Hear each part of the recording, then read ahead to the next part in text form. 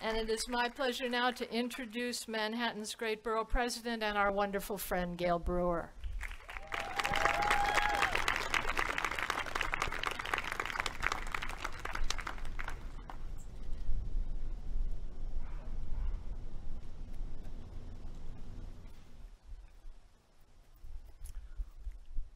Thank you, Pam Elam. That was extraordinary. I can't think of three more deserving women to put on a pedestal in Central Park than Sojourner Truth, Elizabeth Cady Stanton, and Susan B. Anthony. Without them, we would not have the right to vote. But we would not be here today without the hard work, and I mean hard work, of monumental women, sculptor Meredith Bergman, Council Member Helen Rosenthal, Parks Commissioner Mitchell Silver, Central Park Conservancy President Betsy Smith, and their whole Conservancy team. And we all, of course, owe a special debt of thanks to Pam Elam, the president of Monumental Women, and my friend since 1978. I also want to thank Colleen Jenkins, Vice President of Monumental Women, as well as we know the great-great-granddaughter of Miss Stanton. I want to thank, yes, give her a round of applause. I also want to thank Penelope Cox, who's Director of Special Projects in the Office of Manhattan Borough President.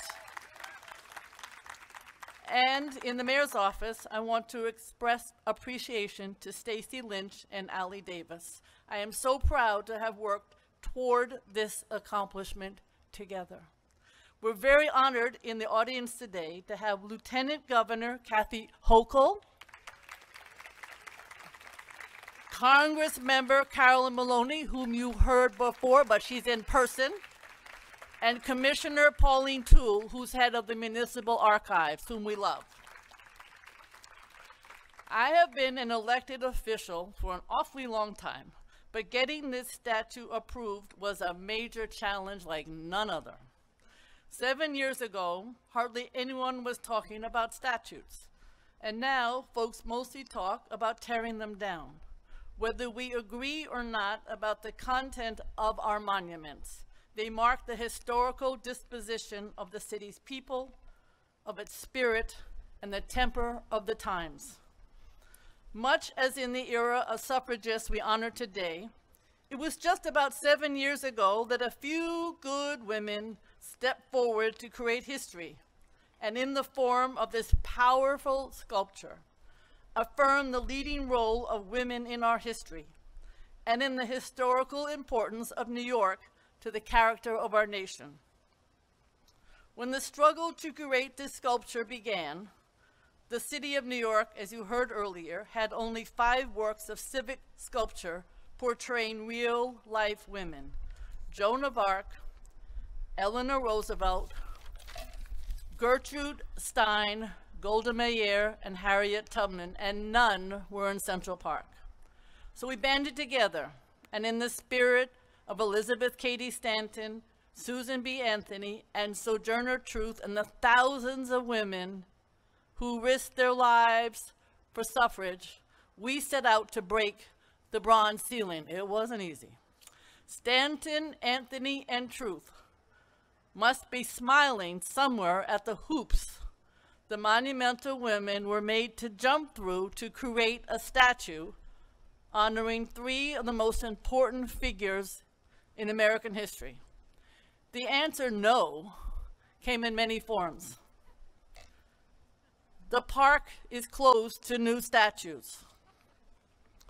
Women don't want a statue, they want a garden. If we say yes to this statue, we'll have to say yes to any statue. And my personal favorite, you have to prove that each of these women had actually set foot in Central Park. Funding was a challenge, as it was for the suffragists. Only my office and that of City Council member Helen Rosenthal put in public money. But there were generous, as you heard earlier from Pam, individual donations and foundation support that have provided the rest.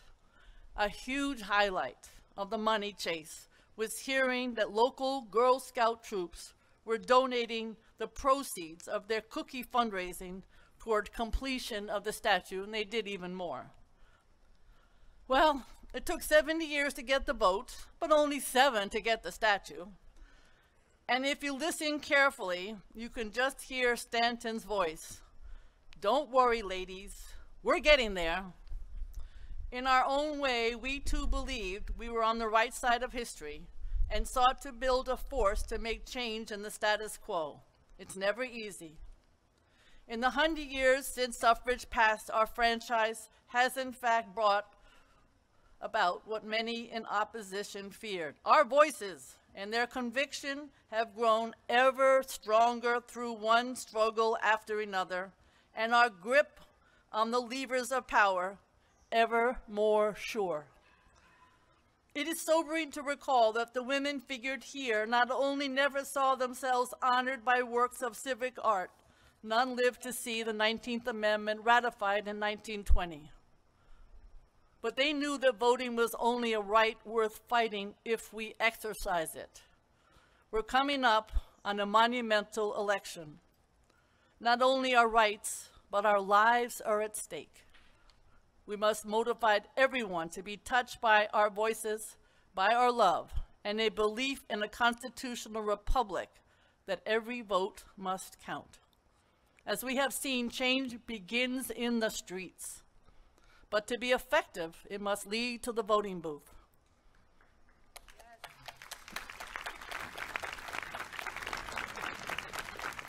This year, that franchise, won for us by these smart, courageous women, is once again our most important civil right.